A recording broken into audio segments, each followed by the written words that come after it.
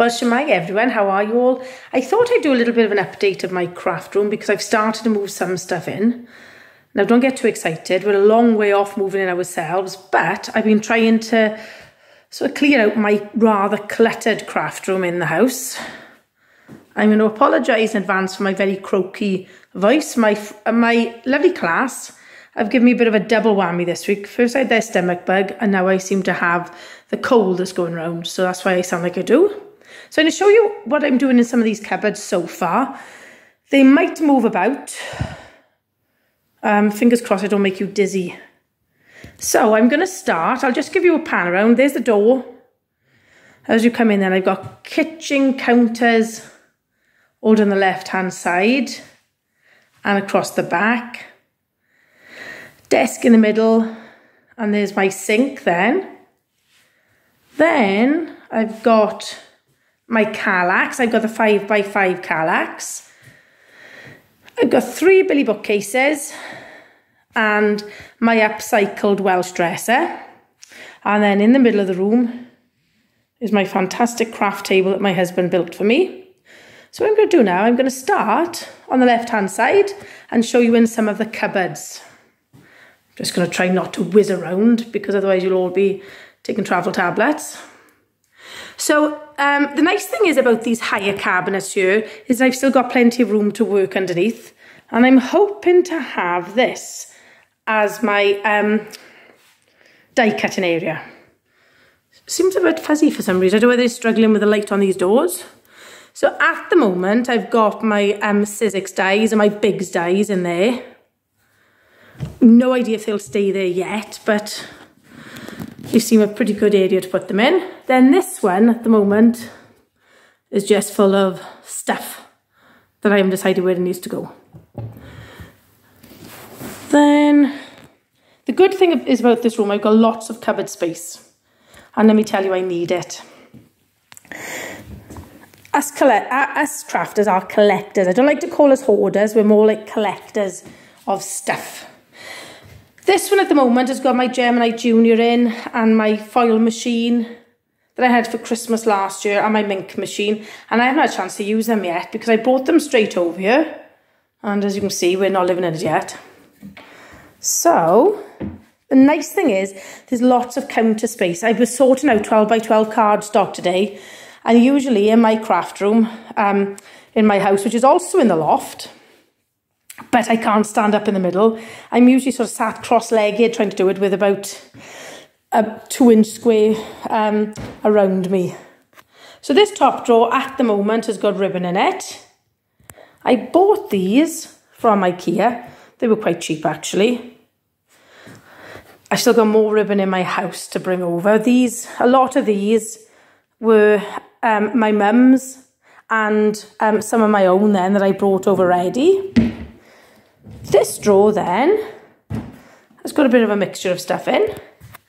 I've got things that I usually use for Project Life. I haven't done Project Life this year because I knew I wouldn't have a chance.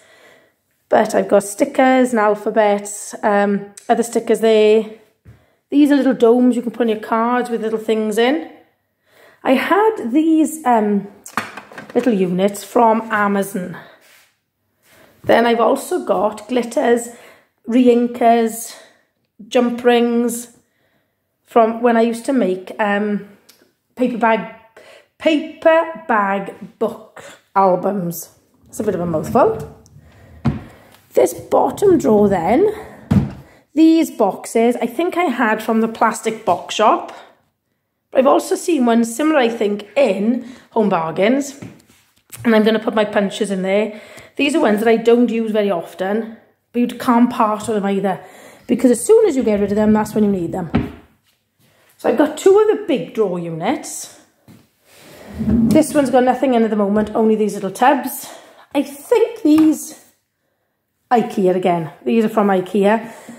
The problem is with having big, big drawers, and I don't mean the ones you wear, is all your stuff will move about. So it's sort of important to try to keep them in some kind of order. These boxes, some are from IKEA, some are from Home Bargains, and that's where I'm going to keep all my framelets and thinlets. So as I say, this is going to be my die cutting area on this side. And then this bottom drawer here has got my Cricut cartridges. I've still got a Cricut Expression, which is going back some years, and I love the cartridges. So these are the ones that I brought over so far. I've got more in the house that I use quite a lot. My alphabets I tend to use for displays for school. My television will be going in there. Hopefully, Lee is hoping we'll get a good deal after Christmas. So I put this floating shelf up. I said obviously Lee put the floating shelf up. And I've got a little sound system in there that I bought for my mum that she used to love. And do you know, we haven't got anything. We've got a massive selection of CDs, and we haven't got a CD player. So I'm going to keep that. Up here then I've got glue guns and glue sticks and all that kind of thing. This, I can't remember. Oh, of course, I got a first aid kit. And I've also got bunting that my mum made me for Christmas before she passed away. So I'm going to put that up. And she also got me this, which says Nikki's Craft Room with a little hook. And I often wear an apron when I'm using inks. So I'm going to have that put on the side and put my aprons up. So this corner unit now, this is a bit more of an awkward one. These corner units are quite awkward. At the moment, I've got tubs of paper flowers. Excuse the heavy breathing. I'm asthmatic as well, so when I've got a cold, it goes straight to my chest. And lots of different crafting books and baking books. My mother and I shared a love for baking. Above this cupboard here, I've got scrapbook layouts that I've made and I framed. That was my sister and my nephew when he was very small. He's no longer that small. This has got all the bits from the kitchen cabinets. We've changed lots of the hinges to soft closers. And this is the strip that needs to go on the worktop that we haven't got around to doing yet. I don't know why, it's not as if we haven't got a whole house to build. Then these cupboards here, at the moment there's a bit of a hodgepodge of stuff in here, like kitchen roll, my dream cuts. I don't know why I keep it, but then some days I think, oh, that's really useful for cutting the squares, so who knows. I've got a box, one of these art bin satchels full of Project Life. I think I'll have a sort through of those. I've got one then with photos. Then I've got these ones I bought these from Hobbycraft. Every time I bought them, they've been in a sale full of old photos, because obviously after I lost my parents, I inherited all their photos, and my dad was a real photographer. He loved taking photos.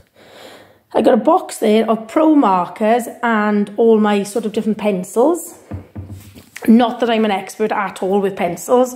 I went through a stage using watercolour pencils, realised I wasn't that great at it, so I haven't done much since. Then another corner unit, so I'm thinking of putting stuff in here I don't use very often. At the moment it's got stickers and bits and bobs, but I need a good sort out in there. Now I don't think I've done much with these drawers. Yeah, that's like the junk drawer at the moment. So I need to sort out of that one. And another junk drawer. But I'm going to keep, as you can see, I've got my Cricut tools there. I'm going to put my blades for my silhouette. I've got the Cricut Explore one. I actually bought it for my mum, in fairness to her. She tried to use it once or twice, but she was baffled by it. But I'm not getting rid of my Expression because I love it. And then these are the old style Stampin' Up! Ink pads, and ones that have sort of been retired. I like to keep them anyway because I still like the colours. This will be my computer desk, and my computer probably I will sort of put in the one corner, have my printer the other side. Because I don't want to block the view. I mean, obviously at the moment there's not much of a view out, but hopefully it will be at some point. Then is my sink area. I'm going to have a kettle there and have a little tea making space. Another one of the scrapbook layouts I created. And this shelf is lovely because, let's see if I can zoom in. is all little bits that I've had of children that have been in my class over the years. So it's nice to sort of have space to put them on display. So at the moment, this has got my cups, grey and white, to match the room, obviously. But they don't stand up. That metal stand they're in is not very straight, so it looks a bit wonky. These are my Xyron machines. One of them was my mum's that I bought her. Then this is my sewing sort of area. My mum loved sewing. So, when she passed away, obviously I had all her materials, all her threads, her machine. So I wanted to sort them all out. Once again, these are IKEA, little IKEA tubs, and they're really cheap. I think there's something like 80 pence. So there we are, more threads, a toffee hammer, because obviously I have no idea why. All my bobbins in one place. I couldn't cope with them all being in about 3 different places. Then this drawer then, numerous scissors. All these mystery bits for a sewing machine that at the moment I have no idea how to use. Some quilting things, metallic fabric glues and findings and things like that. My mum was a fabulous sewer, me not so much, so I think I'll treat myself some lessons. This is my IKEA, oh, what's it called? Not Herma, I'm sure it begins with a H. That was really scratched on the front, so I spray painted the front. So I've got ink pads, Versamark, things like that. Sequins and glitters and more glitters. There's such handy little drawers. Embossing powders, heat gun. Embossing folders again. And crafting balls. Woodware punch, not woodware, Martha Stewart punches. I don't use those very often, so I should have a sort out. And different adhesives and sponges. These little pots with lids on I also got from IKEA. Nothing in there at the moment. We need to plumb in the sink. These are really handy as well. These little lights that go on the door hinge. So when the door shuts then the light goes off. So this is a storage unit from IKEA again. I did have 2 in here, but I didn't really have much to stay in there, to put in there. So I've just got, at the moment, like Stampin' Up! Embellishments. A lot of this stuff was my mum's, because again, she used to craft with me. This is the unit that is from Hobbycraft. I didn't pay full price for it. I think they're quite a lot of money. So I think I added in a sale. So I've got stamping blocks, my mum's stamper artist and things like that. Excuse me. I've still got these Stampin' Up! Wheels, sorry, not reels, that I sort of can't bear to part with. I've got paints and Gilding Flakes. I'm hoping if these Gilding Flakes are out, I might actually use them. Now my husband and I made these storage units out of foam board. I bought, I think it's buy 3 and get 1 free from Hobbycraft. And I think they worked out about £10 or something. I think it was £30 for the whole lot. I think I had about 12 for about £30. I think it was like that anyway. And then Lee drew out a drawing on SketchUp to make sure that we were using them and we weren't having too much waste. So we drew out all the cuts. These boxes are totally Tiffany boxes, and I had them. It was half price sale, and I had extra money off from Crafters Companion, because actually I think they're quite expensive what they are, because they are cardboard. They do come with these plastic dividers, which are fab. So I've started bringing some of my 12x12 over. I've got quite a lot of 12x12. Then I've got trimmers, another one of these boxes, but this is all sewing items in here. In these boxes up here, I've got sewing items, I've got cross-stitch threads, I think. Yeah, all cross-stitch threads up there, because I used to do a lot of cross-stitching. Again, I'd like to have time to do that again. deco patch items, because that was another hobby I felt I needed to start. And then, oh, Ada, I never know. And then these are sewing kits. So I've got to get sewing just to use some of this stuff. I bought this I was thinking of putting like inks or something on it. This was Home Bargains, good old Home Bargains. Then I've got these 12 by 12 boxes. Once again, I bought these from the plastic box shop. And it holds Stampin' Up papers and 6 by 6 pads from Stampin' Up. Then I had the 5 doors down the bottom. This is Christmas bits and bobs in there, like punches and framelets. And there's my photo printer and a few bits, miscellaneous bits. Now that bag there is full of brads and eyelets. I really should either get sorting or get using. Silhouette stuff in there. And there are all my little Christmas, December daily documented things from years gone past. Excuse me, let me get my breath back. Up on the top here, there's my Cath Kidston sewing basket, and this little teddy bear here I had off a very good friend of mine that I used to work with, and we used to send home, his name was Teddy Tut, which is little bear in Welsh, home with the children, and she bought me that to remind me of Teddy Tut.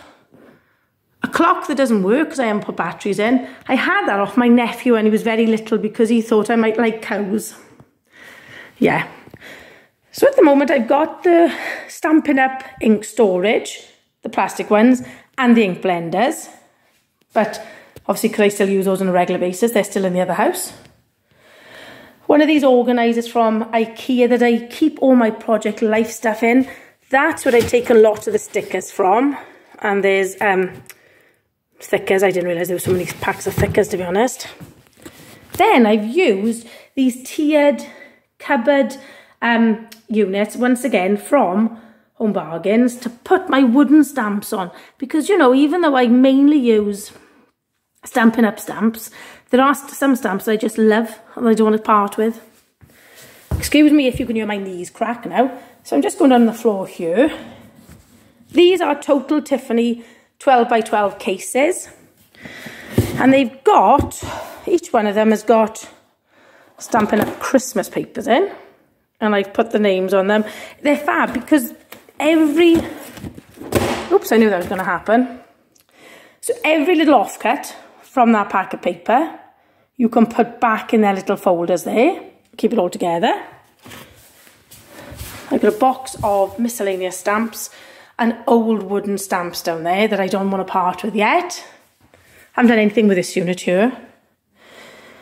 Here are my Stampin' Up stamps on Billy Book cases, and I've given them all a bit of a colour code, and I've been sort of cataloguing them then on Evernote.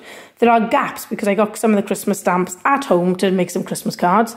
There's all my Christmas ones down the bottom, and hopefully now what'll be nice is the fact that I can keep my Christmas stamps out in my house now. They're sort of in a box under my desk, so they're a bit of a pain. I only ever get them out when I'm ready to make cards, whereas now it'd be nice to make a few every month. Then, so if I start at the top, this is to remind me where I catalogued up to. So all of them now have got like a little coloured spot on them, like backgrounds, textures, ones for children, flora and fauna. One's for romance or celebrations. So lots of these are retired ones, but I don't like to part with them. I mean, obviously, if there's ones that I think, oh, I won't use anymore, then I'm not that sentimental that I'll keep them all. But there are ones that I use over and over, so I keep them. I'm a hobby demo, so I haven't got to get rid of everything that's been discontinued. 3 more of my scrapbook layouts. And this is my most precious piece in here. This was my mum and dad's Welsh dresser, which was a very orange pine colour. But obviously that didn't go in my room at all. So I used French Chic. Took so much sanding. And I've got then on here all precious things that belong to family that are no longer with me. My grandmother's books, my father's cameras. This held chocolate when I was a little girl. My grandmother's crystal, my mother's crystal, a great auntie's china tea set. There's something I made for my mum there. And my mum's cake stand. I had this off my nephew and his partner for Christmas. There we go. Lots of china in there, very old china. Including, my mother always wanted me to go and flog it. Because she thought that this yellow teapot would be worth a small fortune. So she used to say, oh, go and flog it. I need to get magnets for my doors. I think they go for about £5 on eBay. But I've kept it for sentimental reasons. And more old china and crystal in there. And the only thing I haven't shown you now, excuse me, is my craft desk. And my husband designed this around these 3 shelf units from Argos, sorry. And then on each one I put things that are precious to me.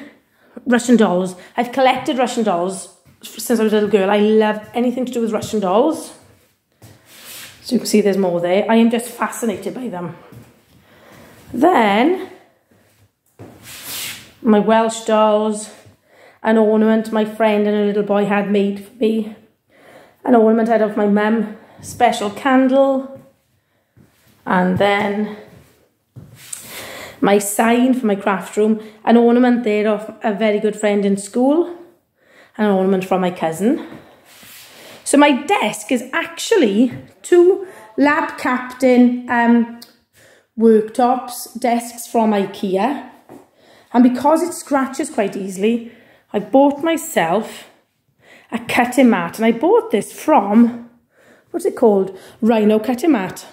And they will cut it to size and then they give you the leftovers. So I've got the leftovers now to make 2 smaller ones. So, there we go. There's lots of people that have been asking, you know, have I started organising yet? So here we are, just a little bit of a look around. Fingers crossed. It won't be too long before another video when I've moved more stuff in. And fingers crossed it won't be much longer before we move ourselves in. So thank you for joining me. Take care. Hwyl fawr.